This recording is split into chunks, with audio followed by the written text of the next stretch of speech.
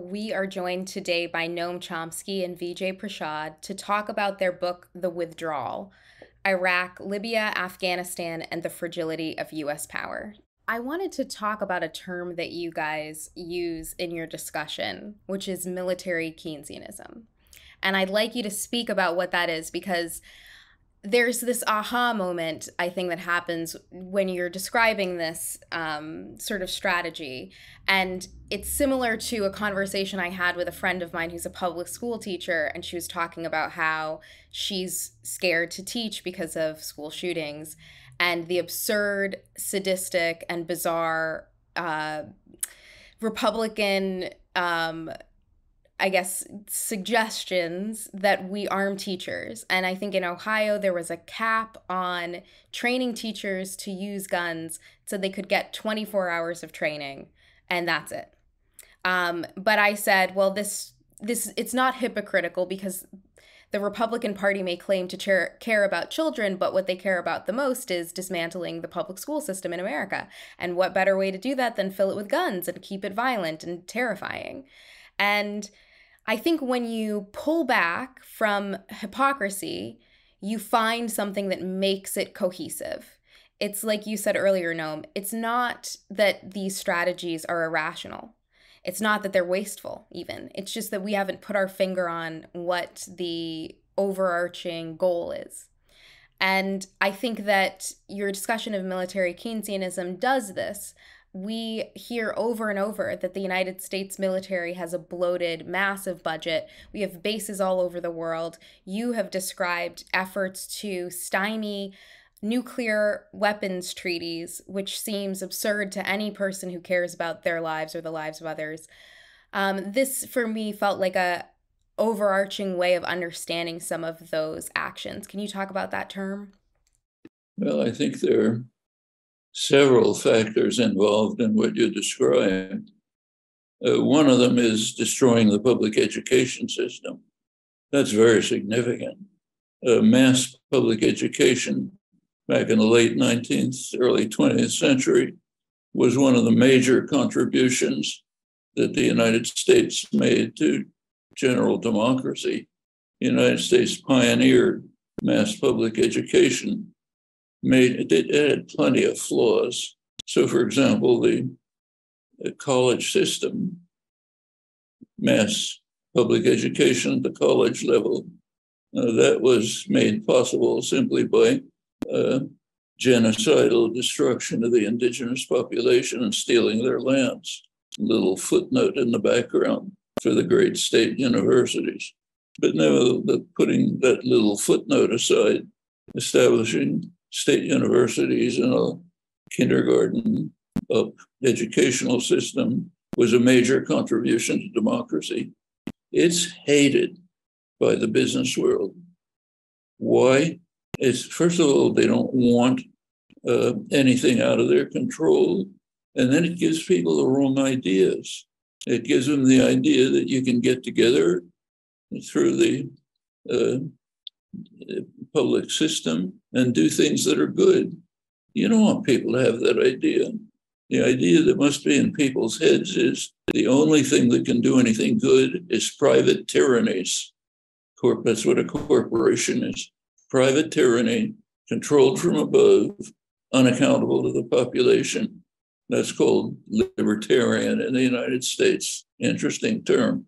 But we have to have the country run by unaccountable private tyrannies. Okay, so the idea that the public can do anything decent is very dangerous. So let's kill public education, kill the post office, kill public transportation. There's a way of doing this, a standard way. What you do is first defund them. Defund them so they don't work. Then people get upset. They'll agree to have something else. So when Margaret Thatcher wanted to destroy the British railway system, defund it, start getting accidents, trains don't run on time, say, let's do something else, sell it to somebody who can make profit from it, then it'll be worse. Okay, that happens over and over.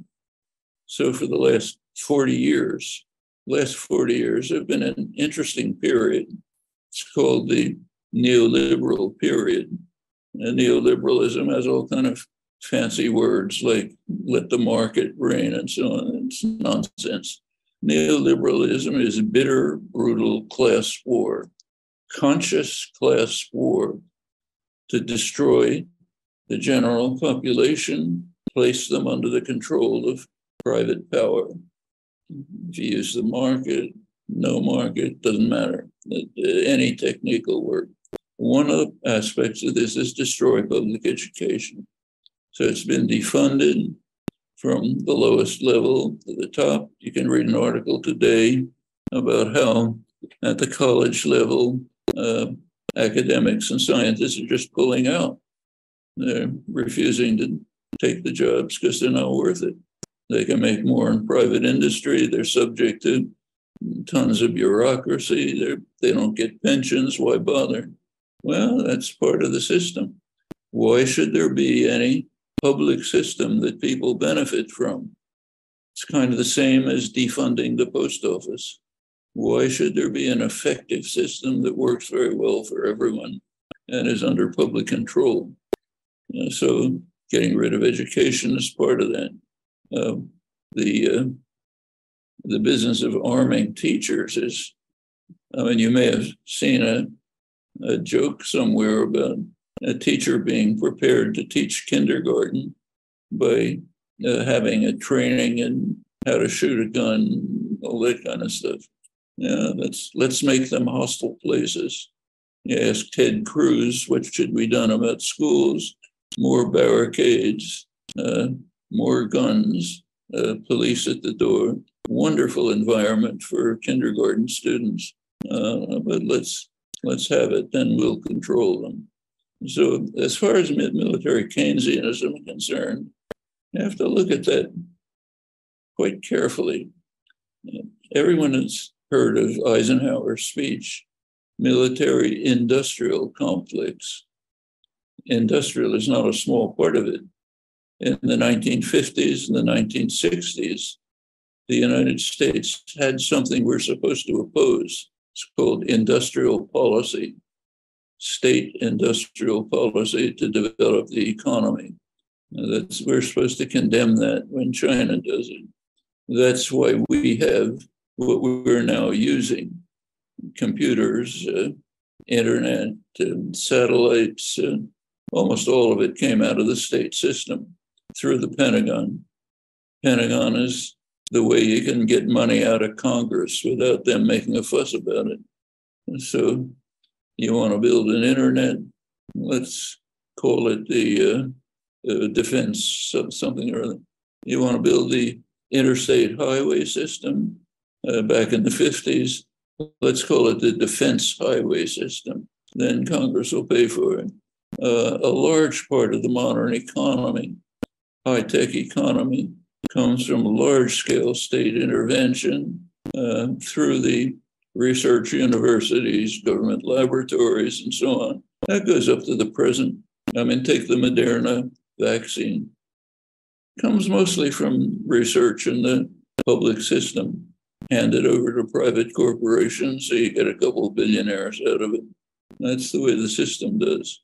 So when we talk about military Keynesianism, we should recognize that this is part of the way in which the corporate system uses the state for their own benefit, sometimes producing things which are useful, sometimes not. That's irrelevant.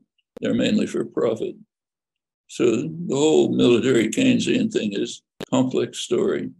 You know, just to come into that complex story a little bit, one of the historical and theoretical features of capitalism is that the system is very rarely in equilibrium.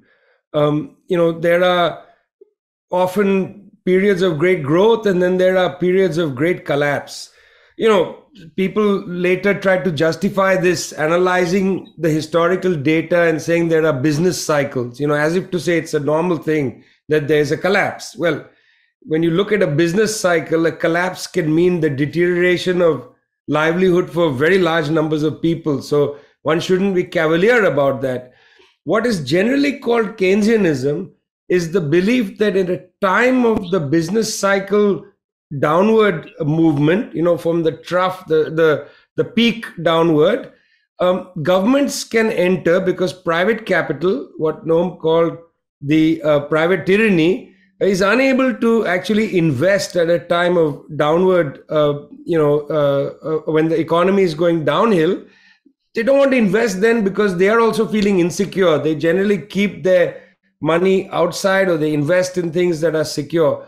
At the time, people like Keynes, not only Keynes, but people like Keynes, others as well, argued that governments need to intervene and invest in a counter-cyclical fashion. That is to say, invest against the cycle. So when the economy is going downhill, governments can come in and they can put money into infrastructure spending. That, for instance, is exactly what the New Deal was. The New Deal, the spending on bridges and so on in the United States, was a form of counter-cyclical spending. In fact, Paul Sweezy and others, very good technical economists actually looked at a long period of data in the United States, and they suggested that most counter-cyclical spending in the US was not on the social side of the budget. In other words, it was not on expenditure for public education, improving, roofs in schools and raising the pensions of the teachers and so on. It wasn't to build bridges. It wasn't to build public rail. It wasn't to build public goods, actually, is what Sweezy and others found. Because the building of public goods is a key part of government spending. What they found was that the bulk of counter-cyclical spending was actually in the military side. Now, by 2022, you don't actually need to do a major study, longitudinal study of US government spending. We know that an enormous, obscene part of the US budget goes towards the military. We say 700 billion, but it's actually closer to $1 trillion, because you have to add in the parts of the US budget that goes to the Department of Energy, which manages the maintenance of nuclear weapons and so on. It's closer to $1 trillion if you add in the CIA budget, which we don't know, the National Security Agency budget, which we don't know, and so on. So this counter-cyclical spending done on the military side is generally known as military Keynesianism. Now, why? Noam has answered the question, but I want to just emphasize it. Why has the United States, set apart from, say, Sweden, and I'm not a big champion of the Swedish system, but you can actually compare the two. In Sweden, there's a lot of counter-cyclical spending, but it happens on the social side of the ledger. Why in the United States does it happen on the military side? It's a good question to actually ask mainstream political scientists. It's a good question to ask politicians and so on. The one answer that should be on the table, and actually there's enough evidence, published evidence from high officials of the United States government to validate this answer.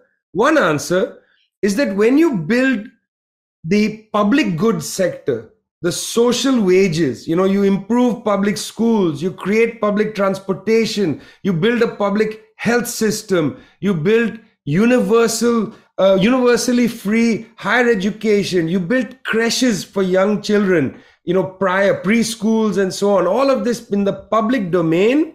If you do all that, you give people a taste of socialism. You give people a real taste of socialism, because also people who are elites are sending their children to school or using the same hospitals as working people. So now you don't want to see these facilities deteriorate. You see, if the elite abdicates from public goods, if the elite sends their children to private school, use private hospital, use private transportation, then the elite is not going to care if public goods are in really bad shape. So when everybody is put in the same boat, you start getting a taste of socialism.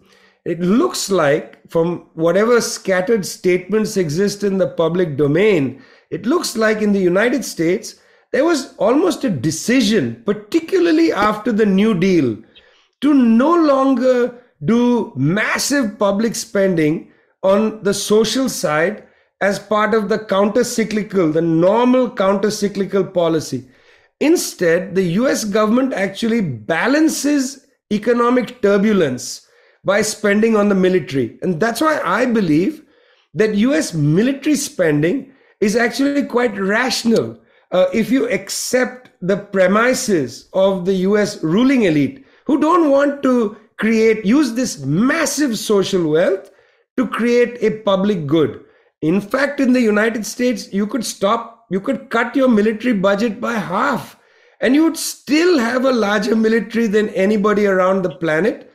Then you can put some of that social wealth towards bringing down your debt, towards creating social goods that improve the lives of people who live inside the United States. But no, that's out of the question.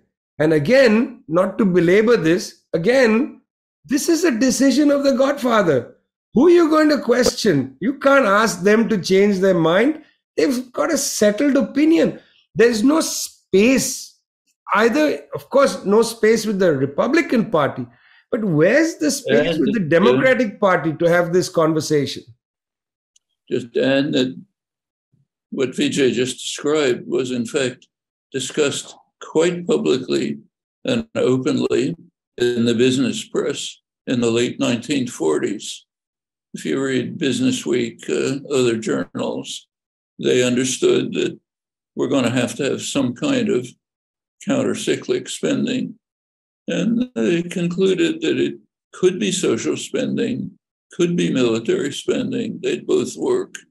But the social spending has a downside. And it's pretty much what Vijay just described. They didn't use the word socialism. They said democracy. They said public spending people care about. If you're going to build a mass transportation system, people have opinions, should be here, not there. If you say, I'm building jet planes, nobody has an opinion. Of course, the military experts do it. So we want to do the kind of spending in which the public is out of it. The public doesn't participate. They just listen. That, in fact, is liberal democratic theory. Public are spectators. They don't participate. So you don't want to have the kinds of policies in which people will automatically participate, become active politically, become agents, want to determine what's done and so on. That's completely wrong. People are supposed to be in the workplace following orders and push a button every once in a while. It's called an election, but nothing else. So therefore, the military, they said, is a much better option. Now, military, remember, doesn't just mean military. It's not just Lockheed. It's also General Motors, General Electric. In fact, a large part of the industrial system is involved in military production. So there's profit across the board. And nobody's asking about it because it's all for defense against some horrible monster who's about to destroy us.